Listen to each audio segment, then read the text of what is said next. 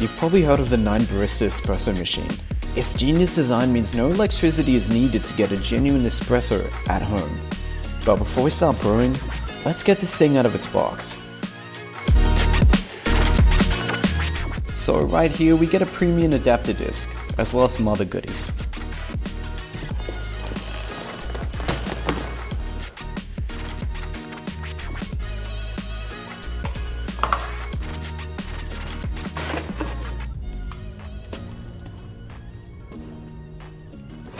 As you can see, the machine is split into 3 parts, but it's the bottom water chamber which gives us our first hints as to how this thing actually works. This compartment is actually made up of 2 water chambers, in which you fill up to about 120 ml of cold water. Once the heating starts, water will start to build pressure, specifically 9 bars of pressure. The upper chamber acts as a cooling bath for the hot water.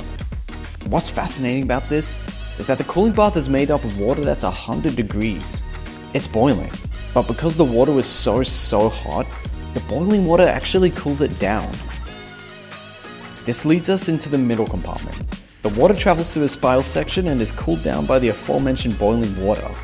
It reaches about 100 degrees before going through a heatsink, which further cools it down. It travels through a shower screen, and now this is where the final top piece comes into play.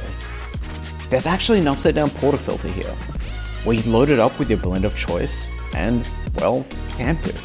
The pressure from below ejects water into the portafilter using this little rubber dispersal unit, and finally we have our beautiful extraction. This ingenious coffee making machine is not for everybody. It can be quite hard to dial in your grind, as there's a 6-minute wait time for extraction to happen every time. And obviously, with that wait time, you couldn't use this thing in a setting where you gotta churn coffees out. Or for your average coffee enthusiast who wants to experiment and is yearning for something completely different and brilliant, this may be for you. This thing is one of a kind, and I couldn't recommend it enough. The 9 Barista coffee machine gets the Dipacci stamp of approval. Till next time, Dipacci.